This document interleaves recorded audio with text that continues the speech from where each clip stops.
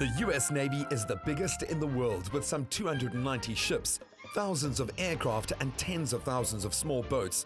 And apart from a few nuclear-powered carriers and submarines, all of them need fuel, which they can get from either fuel ships or from bases dotted around the world.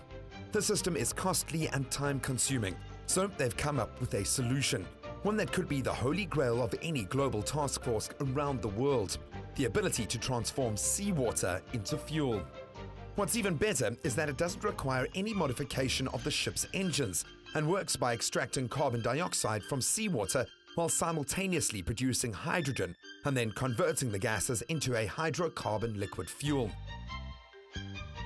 Chief of Naval Research Rear Admiral Matthew Klondor recently spoke on the game-changing fuel technology. I don't use the word game changer too often, but when you take the reality that we've already done it, so first of all, we've done it. Small amounts where we break up seawater into carbon and hydrogen, then through a catalytic conversion process, we're able to liquefy that into fuel.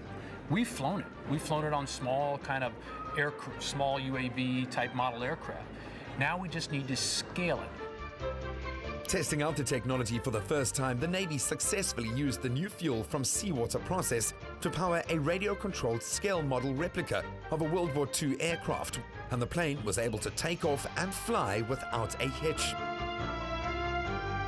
Whilst the Navy is optimistic about this new technology, it is still quite costly. But projections are that the new fueling system could be commercially viable in less than 10 years, producing jet fuel that costs 10 to 15 rand a litre.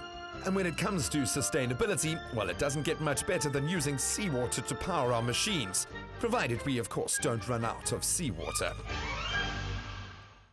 Well, it is good to see new technologies being implemented to protect our environment. And in fact, if you want to find out about more progressive technologies that are being used for sustainability, don't miss out on the Sustainability Week exhibition that is now currently taking place at the CSIR ICC in Pretoria. And it carries on until the 19th of June, of course, and it is open to the public for you to go and check out what you can do to conserve energy. We are, of course, facing a huge energy crisis. But